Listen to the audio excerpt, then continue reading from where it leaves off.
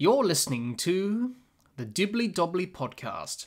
Remember to like, share, comment, subscribe, and click the bell to make sure you get the latest episodes of the podcast.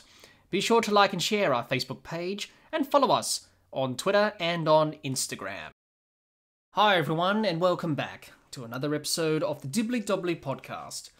On today's episode of the podcast, we review the second ODI between Australia and New Zealand from Cazaly Stadium. It's the Dibbly-Dobbly podcast, and let's get started. Let's have a look at the match summary from the second ODI between Australia and New Zealand from Cazaly Stadium. Australia batted first and made 9 for 195 from their 50 overs. Smith top scored with 61. Bolt took 4 wickets for New Zealand. New Zealand needed 196 to win. They were bowled out for 82 in 33 overs. Williamson top scored with 17 and Zampa took 5 wickets for Australia. Australia won by 113 runs and Mitchell Starc was named Player of the Match. What were the key moments and key factors from this second ODI between Australia and New Zealand? New Zealand's bowling to get Australia 5 for 54 inside 18.3 overs. Tim Southee getting Steve Smith out for 61 as Australia were looking to get a total that they could defend, and New Zealand had Australia 8 for 117 inside 36.3 overs. The partnerships between Mitchell Starc and Adam Zampa of 31 for the 9th wicket and Josh Hazlewood and Mitchell Starc of 47 unbeaten for the 10th wicket helped Australia reach 9 for 195 from their 50 overs and gave them a total that they could defend. Australia's bowling to bowl New Zealand out for 82 inside 33 overs, which saw them to victory by 113 runs. Those were the key moments and key factors from the second ODI at Cazaly Stadium. Let's have a look at both teams' performances in this second ODI at Cazaly Stadium with both bat and ball. We'll start with Australia and their batsmen: Warner 5, Finch 0, Smith 61, Labuschagne 5, Stoinis 0, Carey 12, and Maxwell 25. That's how the Australian batsmen went about things with the bat in this second ODI against New Zealand. Now, Australia's batting in this second ODI was poor/good. It was just like game one, really. Australia were in trouble early, no surprise. They were 5 down for 54 inside 18.3 overs. Once again, Trent Boult was the main destroyer for New Zealand. Bowled a good spell up front and really put the pressure on Australia and their top order. Once again, Australia's top order didn't do their job again and failed for the 3rd match in a row. We'll talk about that a bit later on. Steve Smith was the only one in the top order to get through that difficult period and that spell that Trent Boult was bowling. He made 61 in the end, and it was a very good contribution from Steve Smith, obviously.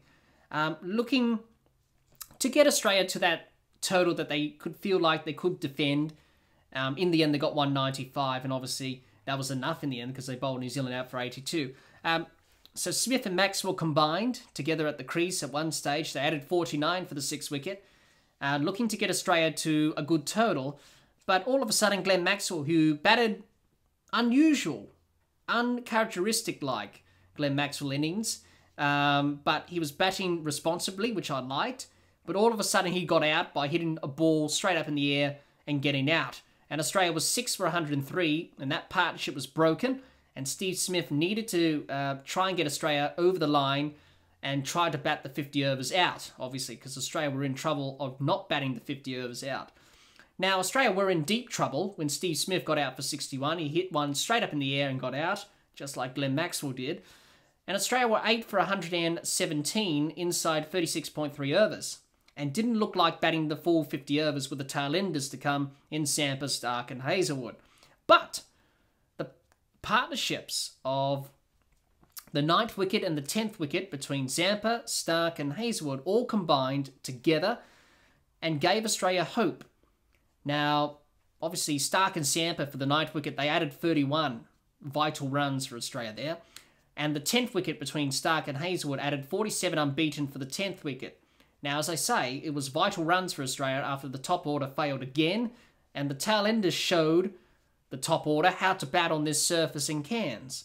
They added 78 runs combined to get Australia from 8 for 117 to 195. So 78 crucial runs at the end to get Australia to a total close to 200 to give them some hope of winning this match. In the end, as we know, Australia were able to bowl New Zealand out for 82 and win the match by 113 runs. So in the end, it was enough. But it was a very good partnership between Stark, Zampa and Hazlewood. So Australia's batting, in the end, bit of a mixed bag in this game. Let's talk about Smith, Zampa, Stark and Hazlewood and their contributions to Australia's batting. Not so much from other players like Warner, Finch, Labuschagne and Stoinis and Carey and Maxwell. And those contributions were quite low. But Smith, Zampa, Stark and Hazlewood, their innings were quite crucial in terms of Australia getting to that 195 score. Steve Smith, the only one in the top order to really bat well and get through that tough period. A quality player as always, Steve Smith. Adam Zampa, he's improving with his batting. He scored 13 not out to get Australia over the line with Cameron Green in Game 1. In Game 2, 16 he made, 16 vital runs, and he's really improved his batting. His contribution was good. Mitchell Stark. Now, we know Mitchell Stark can bat. He's no mug with the bat. He's got a Test 99, and that was against India and Mohali in 2013. So you can definitely bat Mitchell Stark. He averages around about 22 in Test cricket. And he got a pretty good score in this game, 38 not out, which is his highest score in one-day cricket in the last 9 years. So that's quite significant for Mitchell Stark, obviously, but we know he can be a valuable asset with both bat and ball. And Josh Hazlewood, the number 11. Many people don't expect the number 11 to score many runs, but Josh Hazlewood did. 23 not out. He's improved his batting over the years, Josh.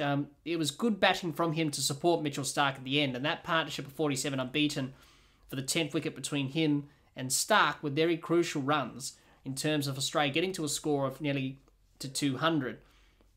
Also, Josh Hazlewood hit his first ODI 6 in the innings as well. So those four players in particular, without them, Australia would have, rolled over and probably lost this match convincingly. But in the end, they held firm, they did their job, and, if Australia need to give credit to someone, they should give credit to the bowlers, of course, for their bowling performance and bowling, New Zealand out for 82, but also to Steve Smith as well, who pretty much guided Australia towards the end, and then the tail enders took over. Now, we talk about Australia's top order. Once again, the top order has failed. It's quite frustrating, and it's quite inconsistent. Yet again, Australia's top order was exposed by swing from Trent Boult, just like in Game 1. And we've got some massive questions to ask ourselves here, and the selectors as well. Let's start with the obvious one. Aaron Finch again got out for a duck. Is that a surprise? Not really. Aaron Finch, he's under pressure. We all know, in 2022 in one-day cricket, he's averaging 13. Ooh, ouch. That's not good. And here's another alarming stat. He's got 5 ducks in 2022 in one-day cricket, the most by any Australian in one-day cricket in a calendar year. Ooh, ouch. That's another record that Aaron Finch does not want next to his CV. So he's under pressure, Aaron Finch. Obviously, he's bided his time. So for Aaron Finch, a lot of people have said he should be out of the side, he should be dropped, we should have a new captain. He will play the last game of this series, because the reason he will is because Australia have been winning these 2 games. Now, Australia have won from nowhere winning these 2 games, I should say, coming back from very difficult situations. The only reason that Aaron Finch has bought himself more time in this one-day side is because of his captaincy in terms of his tactical nous. In Game 1 and Game 2 especially, his tactical nous, reading the game, was quite superb, obviously. So he's bought himself more time in this one-day team. But Aaron Finch, I do believe the last game of this series is D-Day. If he doesn't score any significant runs, like a half century or something, then that's it. We have to ask the questions and make the tough decisions going forward, towards that World Cup, obviously. Aaron Finch is a nice guy, but he's suffering in form, and with his batting, he's sort of bringing the team down in terms of his contribution. First and foremost, he's a batsman. Yes, he is the captain, but you're a batsman. You have to make runs. That's your currency. You're not making runs, you should be dropped. Now, if he wasn't captain, he would have been dropped ages ago, and we wouldn't have this problem. But since he's been captain, he's captain of this side, I should say, you know, he's not being dropped because of that. So he's under pressure. The other one who is under pressure is Marcus Stoinis. Yet again, he failed. He got out for a duck again. And Marcus Stoinis, he hasn't really done much in terms of the last few years. He's one who should be really concerned about his spot. With Cameron Green lurking, doing well, he could be the #1 all-rounder in this side for Australia. And Marcus Stoinis could be out of a job. So he really needs to score some runs in the last game. He took a wicket in the match, obviously, in this second game, obviously. But really, you know, first and foremost, he's more of a batting all-rounder than a bowler. He can get you the handy wickets, but he needs to score runs. That's his currency. He's not doing that. And Australia's top order have not learnt from what happened against Zimbabwe, what happened against New Zealand in the first game, and obviously it's happened again in the second game of this series against New Zealand. Now, in the game against Zimbabwe, the top order were 5 for 72 in game number 3 against Zimbabwe. In game number 1 against New Zealand, there were 5 for 44 inside 12 overs in the run chase. Alex Carey and Cameron Green got them out of a jam. In the second game, this game, there were 5 for 54 inside 18.3 overs. Yet again, the top order failed. Yet again, it had to be Steve Smith and the tail enders to get them out of trouble. The top order, your job as a top order batsman is to score runs and to really learn from your past experiences. They keep making the same mistakes. They know what the New Zealand bowlers are going to do, especially Trent Boult. When he was bowling to Marnus Labuschagne and Marcus Stoinis, he's bowling left arm over the wicket to a right-handed batsman. What do you think he's going to do? He's going to swing the ball back into the right-handed batsman. And he got out Marnus Labuschagne 2 times now in this series, LBW. Marnus should know, what is he trying to do? How is he trying to get me out? He's trying to get me out LBW, trying to trap me on the crease. And Marcus Stoinis should have thought of that as well. Even though he got bowled in the first game by Matt Henry, the second game he got out LBW to Trent Boult. And both Labuschagne and Stoinis used up reviews. And that's another thing for Australia. The DRS has been shocking again in this match. Both in the batting innings and also in the bowling innings. It needs to get better. And especially Labuschagne and Stoinis reviewed 2 LBWs that were clearly out. And they just wasted it. What happens if, you know, like Glenn Maxwell got a dodgy decision or something and Australia didn't have any reviews? That's just selfish, and that's just not being able to really understand, okay, why is the umpire giving this out? Is it plumb as, has he made a genuine mistake? So that's another thing that Australia needs to work on. But besides from that, the batting was indifferent again. And the top order can't rely on other players like Smith in this game, like Carey and Green in the last game, and like the tail enders like Stark and Zampa and Hazelwood to get them out of a jam. The top order, Warner, Finch, Labuschagne and Stoinis, need to contribute. And they haven't. So it's a good opportunity for them to stop the batting collapse and to learn from the last 2 games, and especially the last game against Zimbabwe, heading into Game 3. That's all I can say.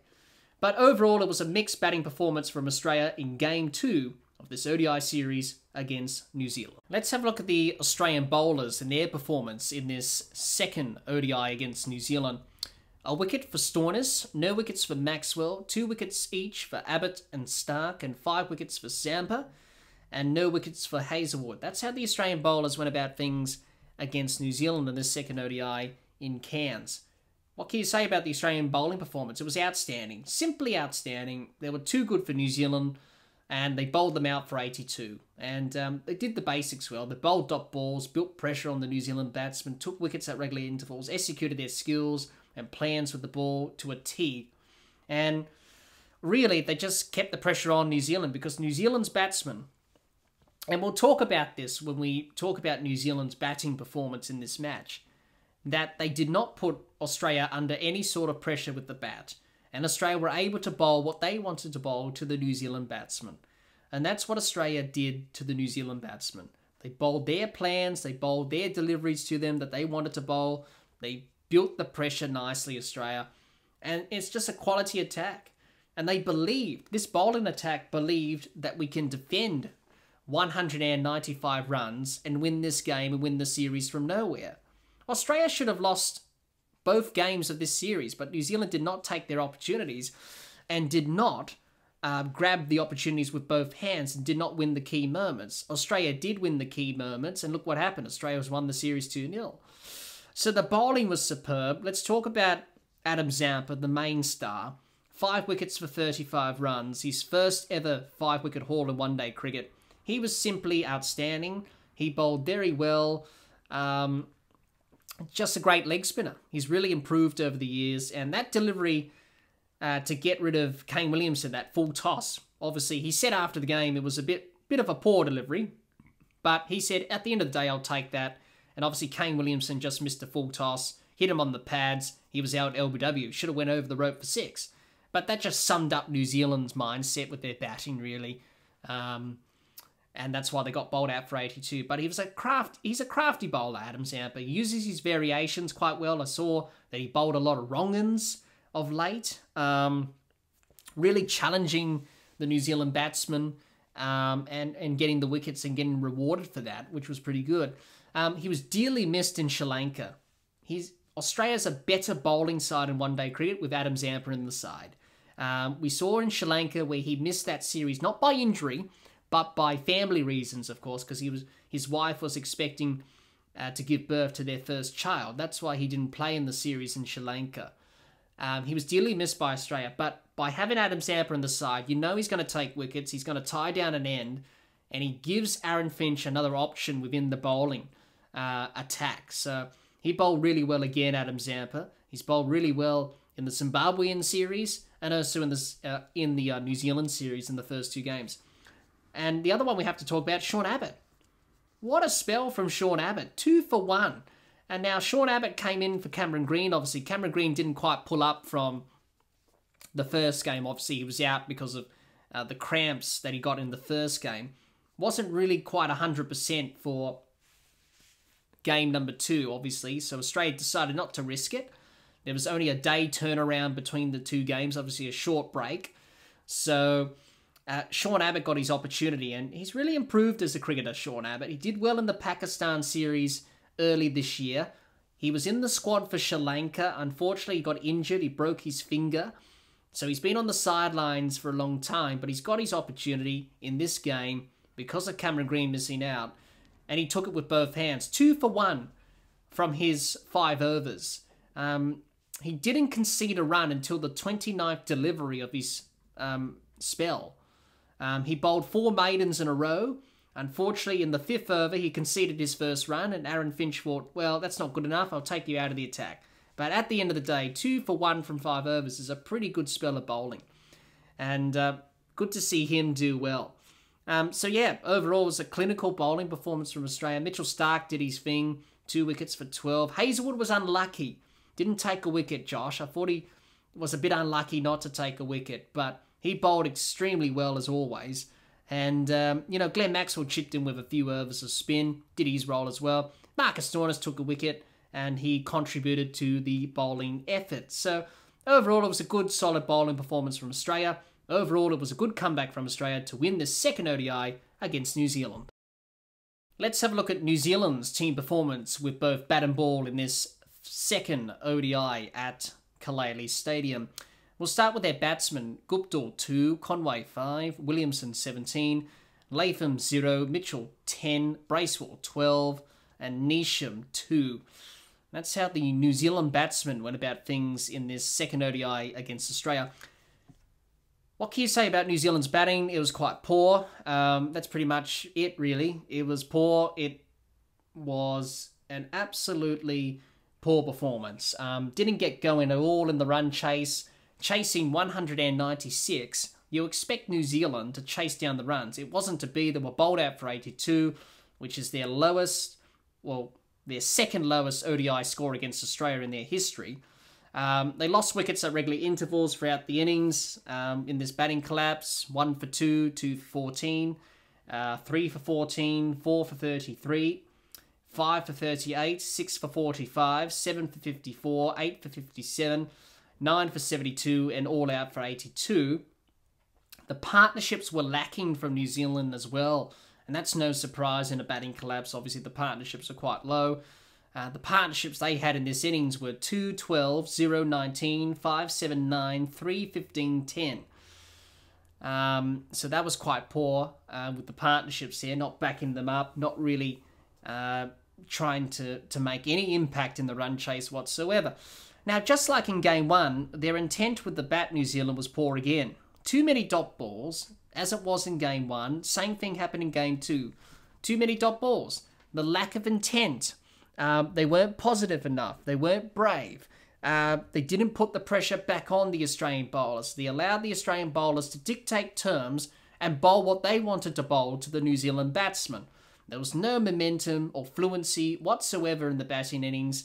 Just like in Game 1, the same thing happened in Game 2. So pretty much, lots of questions for New Zealand to ask themselves, really, to reflect on in this batting performance.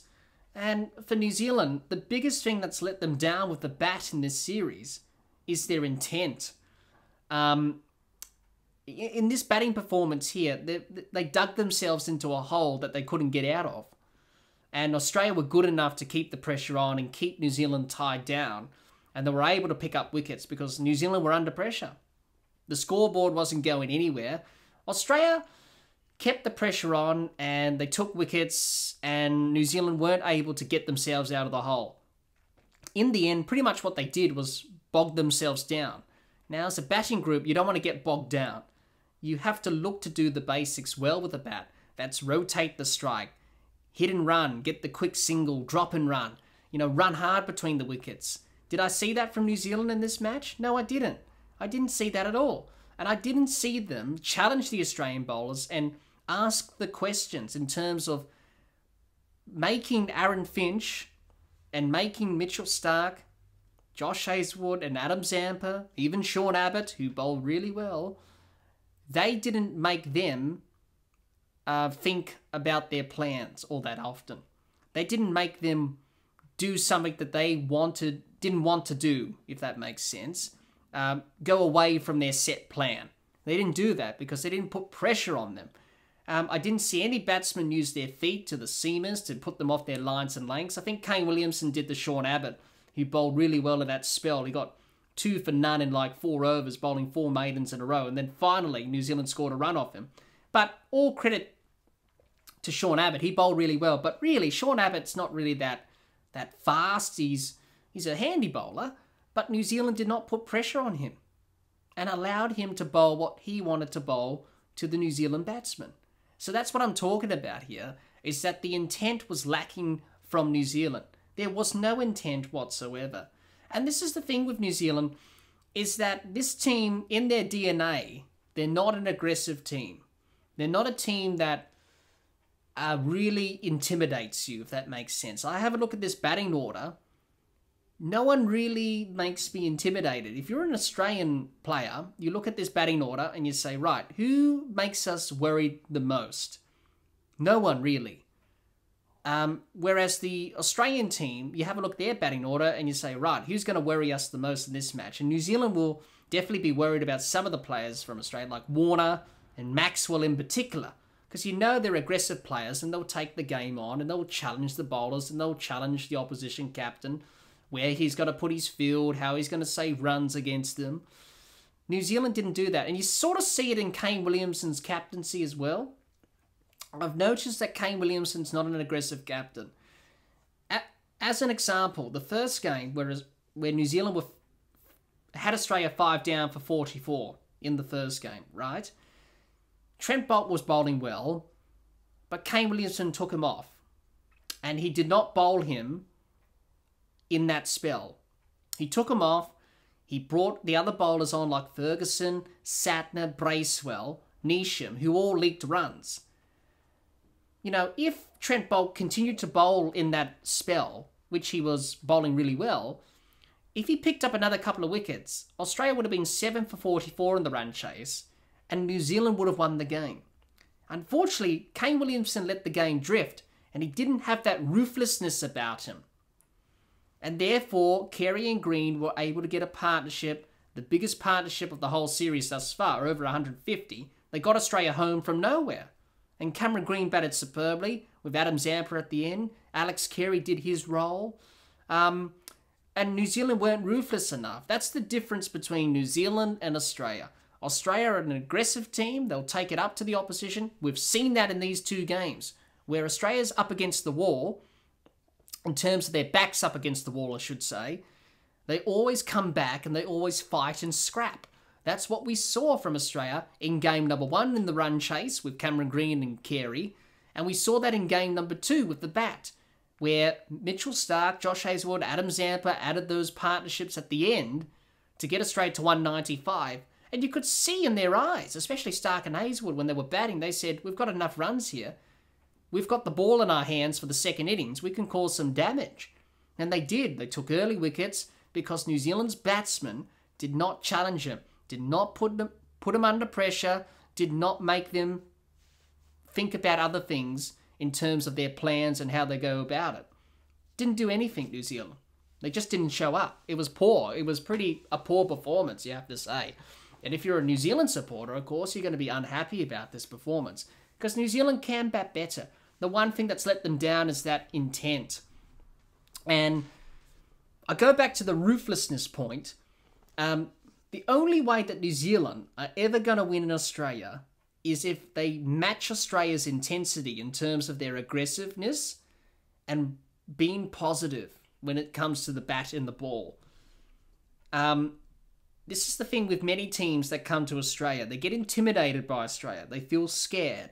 And maybe New Zealand are a bit timid, because they had an opportunity to win the first 2 games. They didn't take it, New Zealand, because they felt a bit timid. They felt a bit intimidated because that's the aura that this Australian team gives off.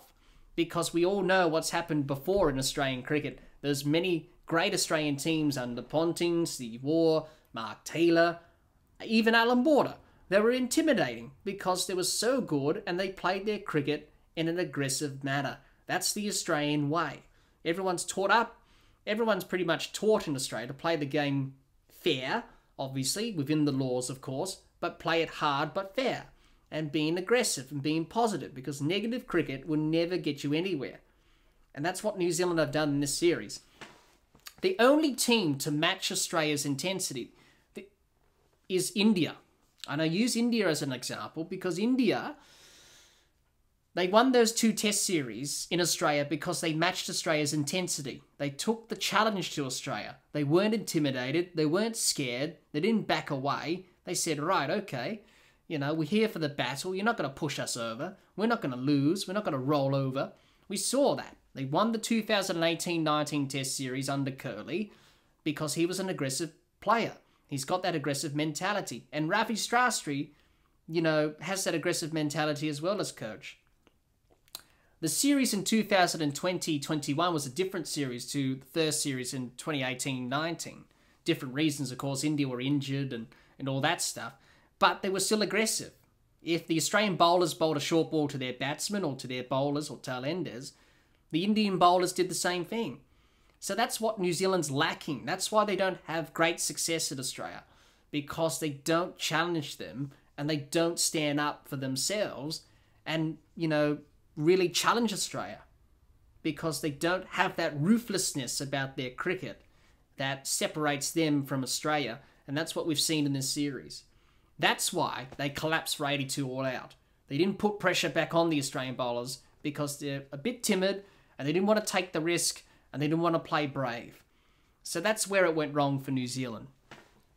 What I want to see from New Zealand heading into the 3rd game of the series for them is I want to see them change the mindset.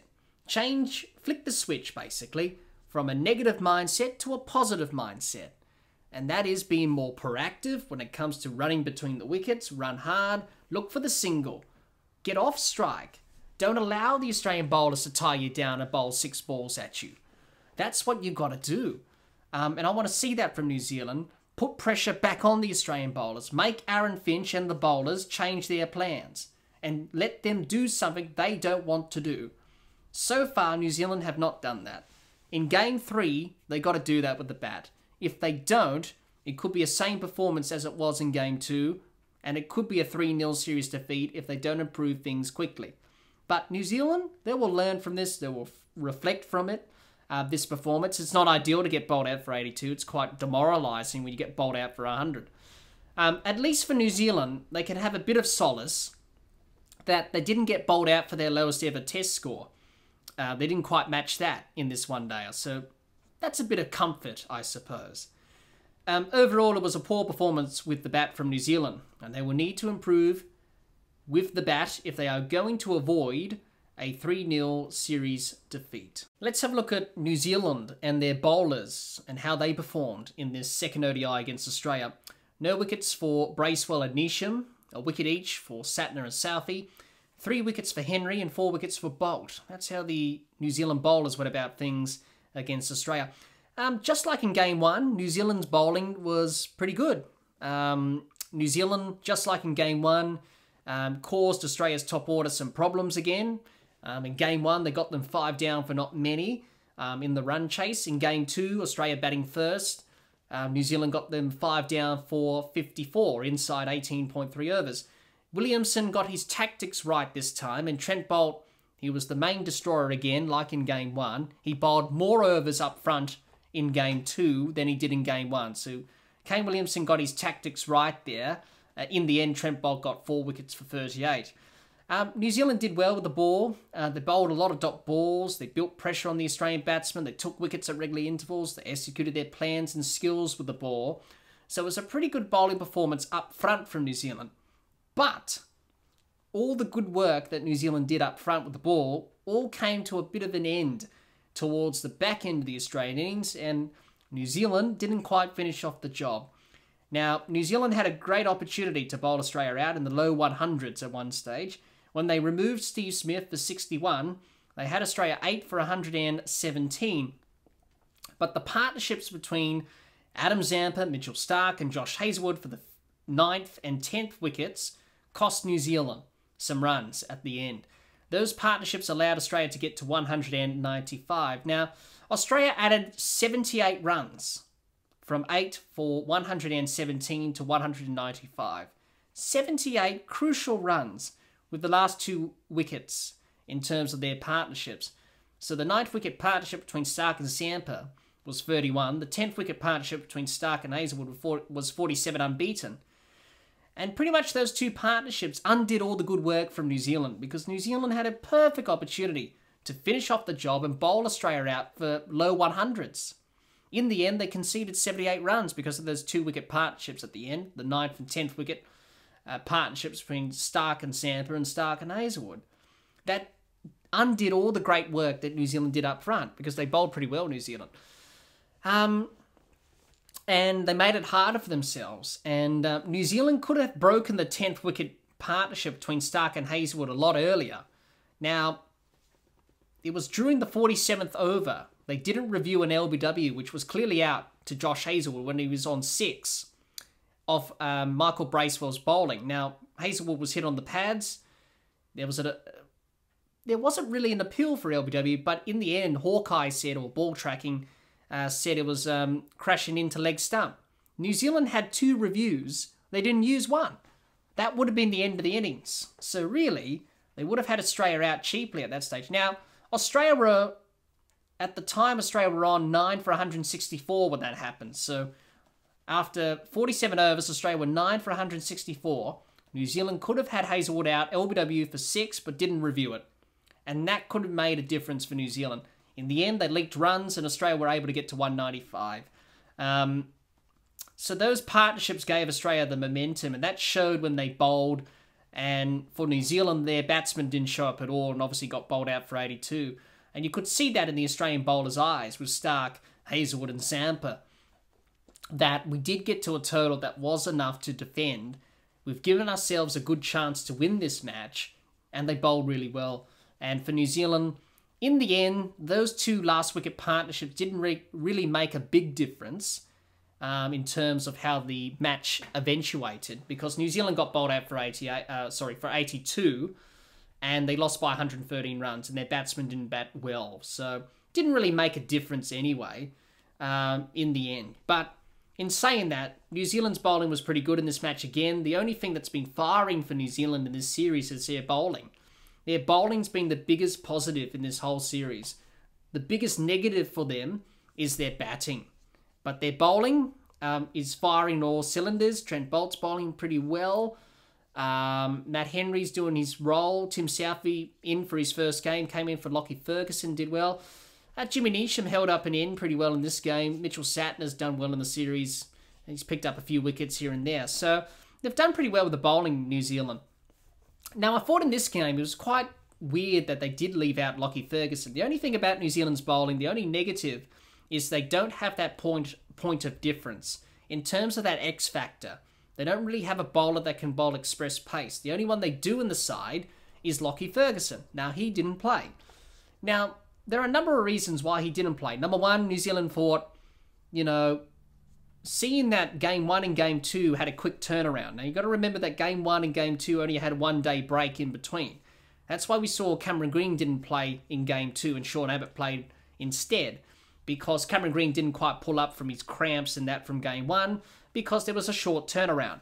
Now, maybe New Zealand thought, well, there's a short turnaround.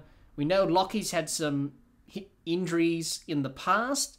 We just thought it wasn't a risk that we were willing to take, so we decided to rest him and play him in Game 3. That's one reason. Or the other one is that he probably picked up a niggle during the game. In the first game, he picked up a niggle and, a day break, it wasn't worth the risk. Give him a few extra days off to recover.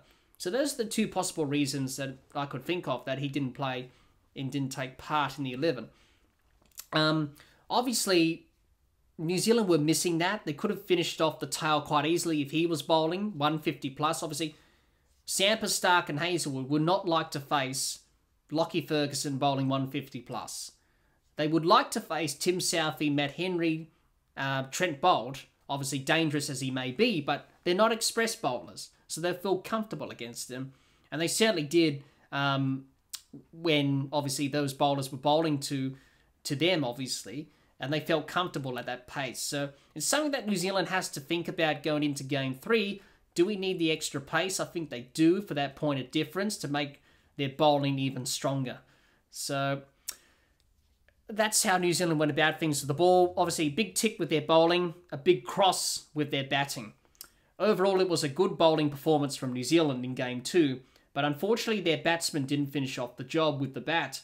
Overall, it was a mixed performance from New Zealand in Game 2. Their bowlers were excellent, but their batsmen were poor. Let's preview the third ODI of the series between Australia and New Zealand from Cazaly Stadium. Talk about the potential 11s for both teams and who's going to win this third ODI. Let's have a look at both teams' records at Cazaly Stadium head-to-head. They've played 2 matches thus far, and Australia are leading the head-to-head 2-0. Now, let's have a look at Australia's potential 11 for the third ODI against New Zealand from Cairns. I think Australia will make a change to their 11 for the third ODI at Cazaly Stadium. I think Cameron Green obviously missing out, obviously because of the short turnaround from Game 1. That's why he didn't play in Game 2. Obviously, Australia didn't want to take the risk. That's why Sean Abbott got his opportunity. So I think Australia will make one change. And I know it's a bit stiff on Sean Abbott because he bowled very well. 2 for 1 from 5 overs. Very hard to drop someone after that. But I feel like, Cameron Green should come back to the side. Obviously, he's the incumbent. Obviously, he's the first cab off the rank, so to speak. And Sean Abbott got his opportunity because he missed out, Cameron Green, because of being rested. So I know it's a bit stiff, but I think Australia may include Cameron Green into the 11 for the next game, and Sean Abbott has to miss out. But another option that Australia could go with is probably drop Marcus Stoinis for Cameron Green, and that's where you can keep Sean Abbott in the side. So Australia may do that because Marcus Stoinis has been struggling. Maybe Australia go down that route and probably drop Marcus Stoinis, bring in Green for him, and then you keep Abbott in the side, and then everyone's happy. But we shall see what happens, but the potential 11 for the third ODI for Australia could be Warner, Finch, Smith, Labuschagne, Stoinis, Carey, Green or Abbott, Maxwell, Stark, Samper and Hazlewood. Let's have a look at New Zealand's potential 11 for the third ODI of this series against Australia. Now, for New Zealand, I think they'll make one change to their 11 for the third ODI at Cazaly Stadium. I think Lockie Ferguson, after missing out the second game, may come back. I think he may replace Tim Southey. I think New Zealand, with the bowling in Game 2, has lacked that bit of X factor about their bowling. They need Lockie Ferguson for the extra pace to unsettle the Australian batsmen. So I think he'll return Lockie Ferguson. I think that could be the only change that they make. I don't see them making changes to their batting because pretty much their batting lineup's pretty much the main batsman that they have in the side and also in the squad that they've selected for this series against Australia. So I don't think they'll make any changes to the order in terms of their batting. So I think Lockie Ferguson to come in for Tim Southee to add that bit of extra pace to the attack for New Zealand. So their potential 11 for the third ODI, I should say, could be Guptill, Conway, Williamson, Latham, Mitchell, Bracewell, Neesham, Sattler, Ferguson, Henry and Bolt. Now, who's going to win this third ODI at Cazaly Stadium? Well, given how New Zealand have played in the series thus far, you can't go past Australia. Australia should be favourites to win this last game. They've already won the series. They've won 2 games from nowhere, where people expected them just to roll over and lose. But in the end, you know, what we saw in the first game from Carey and Green, and what we saw from Australia in terms of Smith, Stark, Zampa and Hazelwood with the bat, but also the bowling performance, I think Australia's just too strong. They're just too good. Obviously, New Zealand are outplayed, and New Zealand don't have that killer blow, and they don't have the right mindset to challenge Australia in this series. So Australia to win the last game, and it's probably going to be a 3-0 series win to Australia. What can we expect from both teams heading into the third ODI at Cazaly Stadium? Australia will be delighted with this win. Once again from nowhere, they managed to find a way to come back and win this second game of the series. All thanks to a brilliant innings from Steve Smith of 61 and late order partnerships of 31 and 47 unbeaten for the 9th and 10th wickets between Adam Zampa, Mitchell Stark and Josh Hazelwood. Gave Australia a total that they could defend. But their bowlers stole the show, putting on a masterclass of bowling as they bowled New Zealand out for just 82. But apart from that, Australia need to address their top order batting and look to stop the collapses heading into Game 3. New Zealand will be disappointed with the way they played in Game 2. They bowled so well to have Australia 8 for 117, but those late order partnerships from Adam Zampa, Mitchell Stark and Josh Hazelwood ruined the good work and gave Australia a total that they could defend. But they will be disappointed with their batting performance. To be bowled out for just 82 inside 33 overs isn't good enough. New Zealand will need to improve their batting heading into Game 3. If not, then it could be a repeat performance just like in Game 2. What a comeback from Australia. Whenever this team is down and out, they always find a way to come back and win from nowhere.